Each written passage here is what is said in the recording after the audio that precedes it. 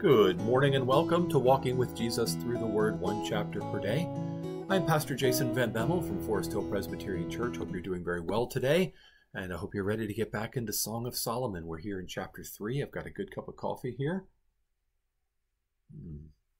And we have the Word of God in front of us, which is even better, far, far, far better, of course, than a cup of coffee.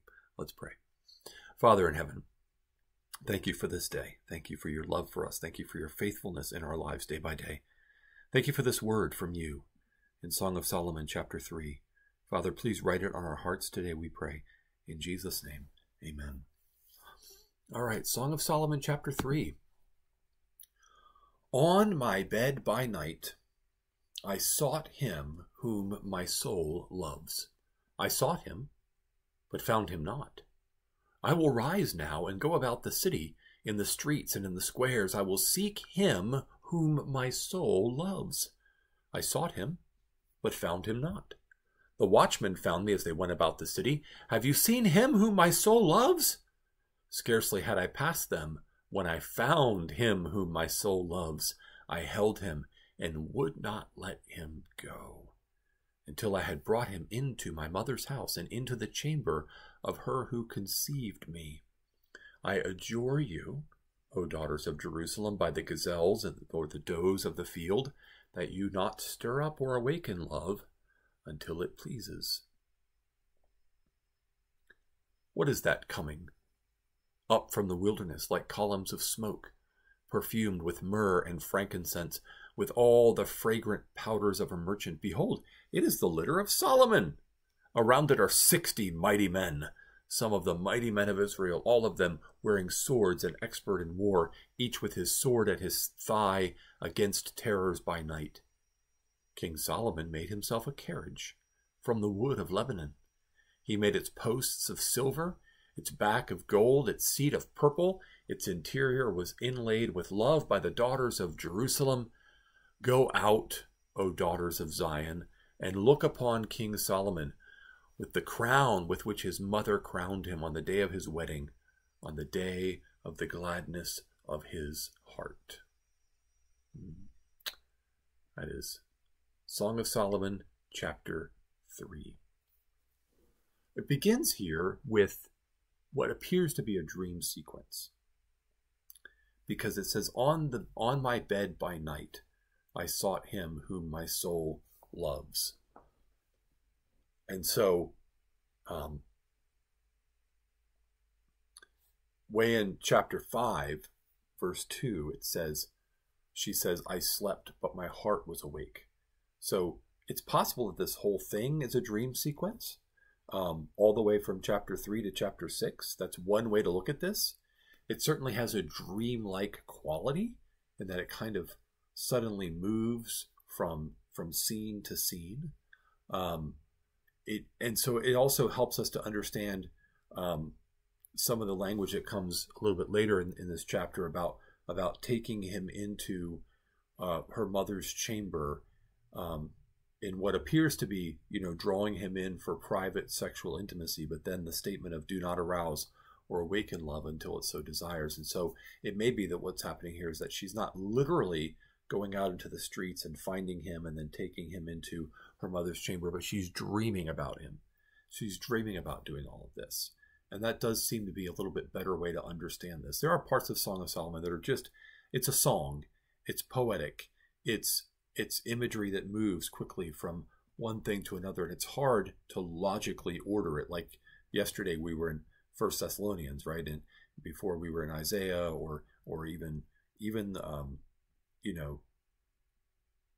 something like Proverbs, right? There's sort of a logic, an order, a sort of linear.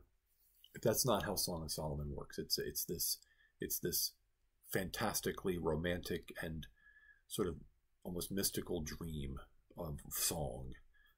So this is, I think my interpretation that I prefer is that chapter 3, 4, 5, and the beginning of 6 are all this sort of dream sequence. So she's dreaming, I think. And so she wants to find her lover. She wants to find the one she loves. She's seeking him out. She's seeking him, but she cannot find him. And so she goes to the watchman and she says, have you seen him? Have you seen him whom my soul loves? Now, they might not even know who she is or who she loves. So that's, again, adds to sort of the dreamlike nature of this. And then finally, she gets right past them and she finds the one whom her soul loves. And she holds him. She will not let him go. She brings him into her mother's house, into the chamber of her who conceives. It's a place of privacy. It's a place of intimacy. But then immediately the statement, again, this refrain, this is the second time it shows up. We looked at it last time. I adjure you, O daughters of Jerusalem, by the gazelles or the does of the field, that you do not stir up or awaken love until it pleases. What does this show us? This shows us that there should be real desire and longing, even dreaming of being with your spouse. This is the bride dreaming of being with her husband. Husbands should dream of being with their brides. But it's also, of course, we as believers should long to be with Christ. Him whom my soul loves for us should be Jesus. I sought him whom my soul loves. I will seek him whom my soul loves. Have you seen him whom my soul loves? I found him whom my soul loves. Look at that refrain again and again. That should be Jesus for us. I will seek Jesus. I have sought Jesus. Have you seen Jesus? I have found Jesus. And what does that mean? Not just simple faith, not just simple like, I heard the gospel, I understood the gospel, I responded to the gospel, now I have salvation. But rather it's saying, Jesus is my salvation. He is my life. He is my joy. He's my strength. He's my peace. He is him whom my soul loves. And I want to be with him. I want to spend time with him. I want to worship him. I want to sing praises to him. I want to pour out my heart before him in prayer. I want to hear from his word. I want to be with him. I held him and would not let him go. We should do that with our soul in prayer. Lord Jesus, I'm clinging to you and I will not let you go. Remember Jacob, when he wrestled with Jesus all night, he said, I will not let you go until you bless me. So that's what that longing should be for us. But it also should be within our marriage as well. Our soul should love our spouse. Our soul should pursue our spouse. Our soul should want to be in intimate communion and fellowship and relation with our spouse. And then we see this vision of this litter of Solomon. It seems to be that they're getting ready for a wedding. She's getting ready to get married. She's having to wait until she's married to have what she's so longing for, and that Solomon and his entourage are coming to the wedding. So could it be an actual event? Could it be the woman's own imagination? Could it be that Solomon really did come to her wedding? Or could it be that she was just dreaming about Solomon coming to her wedding? We don't know for sure. Again, a lot of this is very dream-like, even if it's not a dream. So here comes Solomon with 60 mighty men and this great carriage that he has, surrounded by these men of war. Right? It's the king. It's the great king. And he has a crown that he's wearing that his mother crowned him with on the day of his wedding, on the day of the gladness of his heart, which Psalm 45 is actually a wedding psalm that we believe was written for Solomon's wedding day, and it celebrates the king and his bride, and then it becomes a picture of Christ and the church.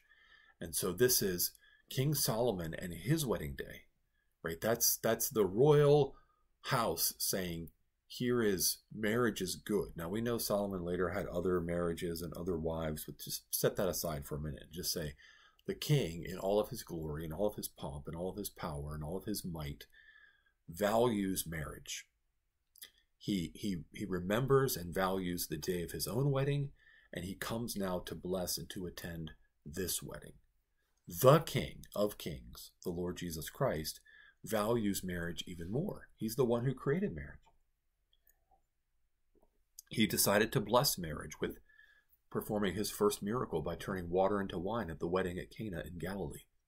And he blesses especially Christian marriages, which are a reflection of his relationship to his church. And he is looking forward to his wedding day when he will be crowned anew as the King of Kings and Lord of Lords. We will receive victor's crowns. We will lay them down at his feet, and he will be openly crowned for all to see on his wedding day when we go to the wedding supper of the Lamb. All of this imagery and all of this beauty and compelling hope should be stirred up in our hearts when we read these verses.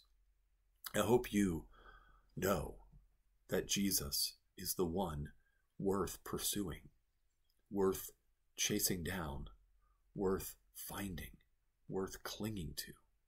I hope that he is the one whom your soul loves.